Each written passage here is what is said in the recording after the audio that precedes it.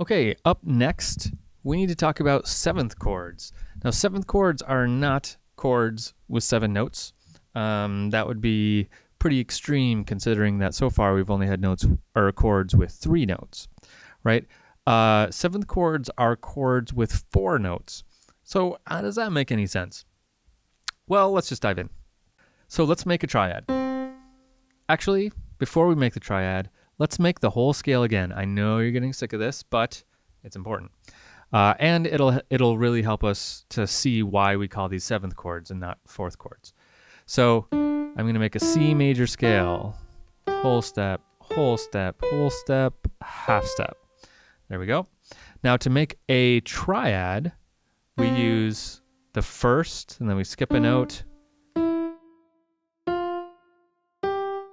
third, and the 5th, right? What if we kept going? What if we went one more step?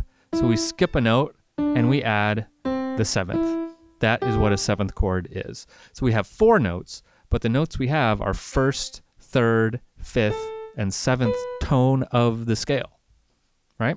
So that's why we call them 7th chords. Fairly easy, right? So what do they sound like? Well, let's get rid of these other things. Okay, so here is a 7th chord. That's what it sounds like. Let's drag it out a little bit.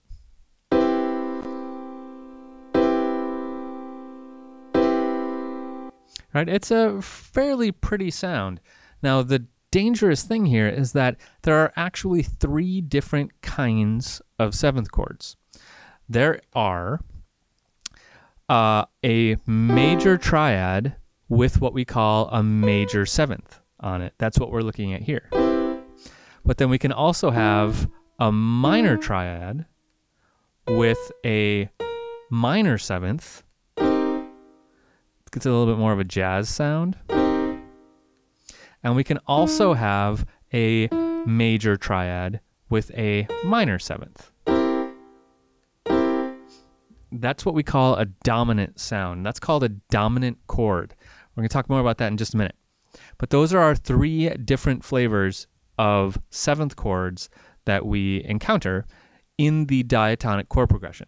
So if we made the diatonic chord progression going all the way up, but we added 7th chords this time, we would have some major 7th chords. And a major 7th chord is this first one, a major triad with a major 7th.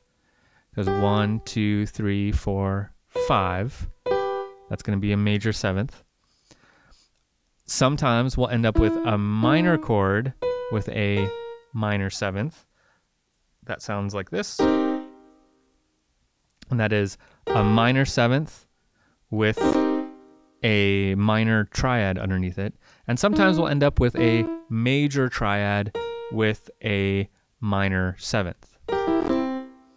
And in a diatonic scale, that only happens once.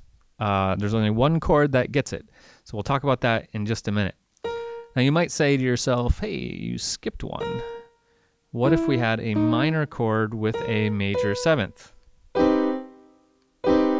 That doesn't really occur anywhere in the scale. So we don't use that one very often. That one's pretty rare. And it's kind of a different kind of chord. We'll talk more about that, I think, not in this class, but in the next class. So those are our 3 different kinds of 7th chords. Next, let's go into looking at how to use them.